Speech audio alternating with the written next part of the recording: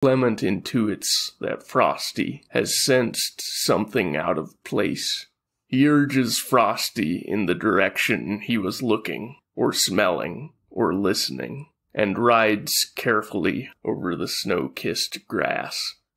As soon as he sees the clear evidence of tire tracks in the dust, grass, and snow, he knows that they are wrong.